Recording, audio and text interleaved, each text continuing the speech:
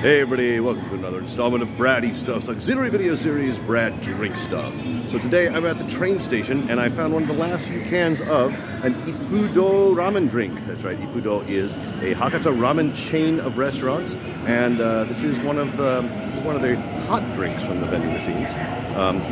Let's see if it's any good.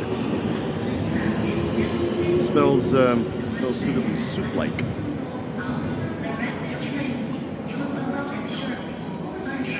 It's not bad, actually. It's not spicy, but it kind of gives the illusion of spice and of meat inside. Yeah, that's not too bad at all. Let's go ahead and have another drink here.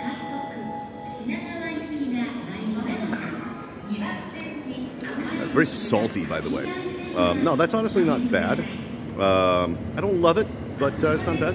Let's have one more drink, just to be safe.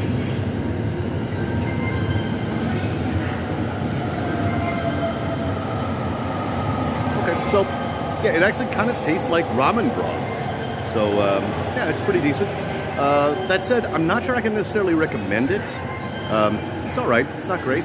And, yeah, I'm not going to get another can of this myself. But, you know, I got plenty of it left. We're going to finish it off camera. And I'm going to catch my train. So, I appreciate you guys stopping in. We will see you in the next one.